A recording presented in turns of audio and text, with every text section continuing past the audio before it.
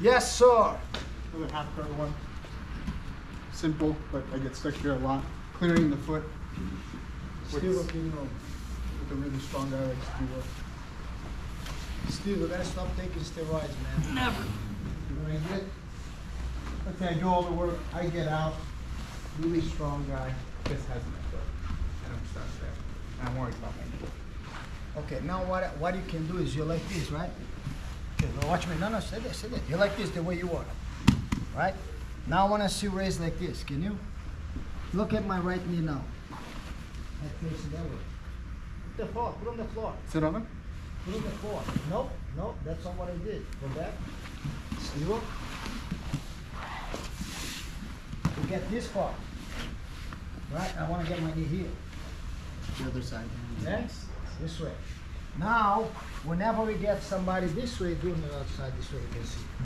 You're over here. If he's facing this way, my foot is still. How can I make Steve look it that way? Okay, you have a few options. A lot of times I just hold the collar and start doing the choke. He has to turn, then for your knee. Now, many times it's not that easy. See how he's blocking? See that arm? I'm grabbing that arm and I'm start putting the weight on my elbow. Now I raise his elbow. Now the more pressure I put, the lighter gets the foot. Okay? Mount on him this way, he holds you. Trap your foot. Many times I grab the lapel, choke. Put the elbow here.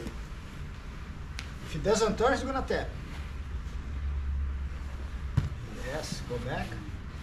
Now the one that becomes more effective than anything else is grab your heel in the sleeve first, bring your elbow here. Now cup his elbow, put your chest behind. Nice.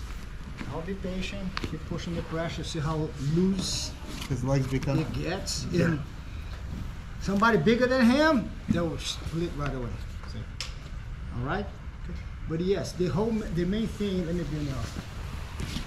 The main thing with the half guard is it's hard for you to get your whole leg free. I just want to make sure my knee is out. Okay? Now when that happens, and the more I move your elbows this way, the harder it is for you to keep that tight control. Oh yeah. I'll take my time. I'm not in a hurry. It's a bad position for you. Just turning my chest above. I didn't do anything. Just put your arm across. Because basically you're twisting the person. Then I have to move my knees to the direction of my shoulders. Okay?